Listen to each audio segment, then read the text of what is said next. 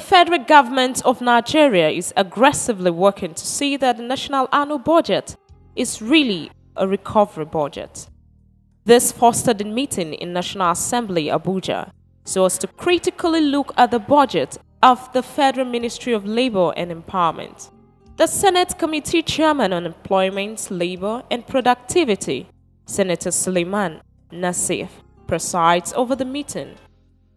The senator says the essence of the budget is to create programs, projects, and initiatives that will provide jobs to the unemployed citizens. Initially, I talked about HIV. You were explaining to me about HIV. Now we talked about resilience.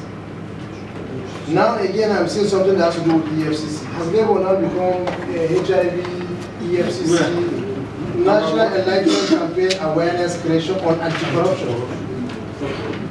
We must be very serious. We should look at this budget critically and isolate those items that have no serious bearing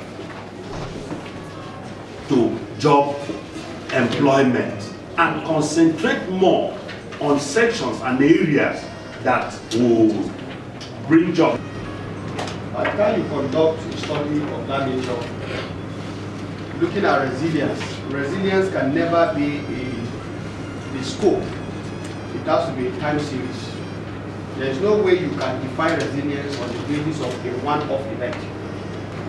If this is what we want to achieve, I think there are better ways to do this.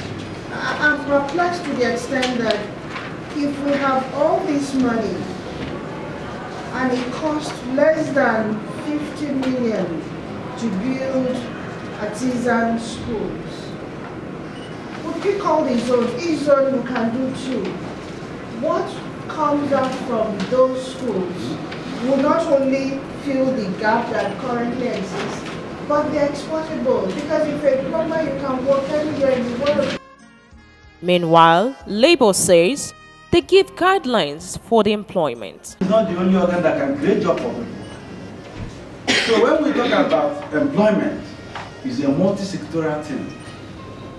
It's not only for Ministry of Labour. But we have to educate people, private people, public sector organizations, companies, corporate organizations, on what they should do so that the jobs will be created. The mandate of this ministry is for us also to protect the workers. In consonance with section 15, 16, and 17 of the Nigerian Constitution. The heat of the meeting led to the 15-minute executive meeting behind closed doors. Bella Kobe for United Times.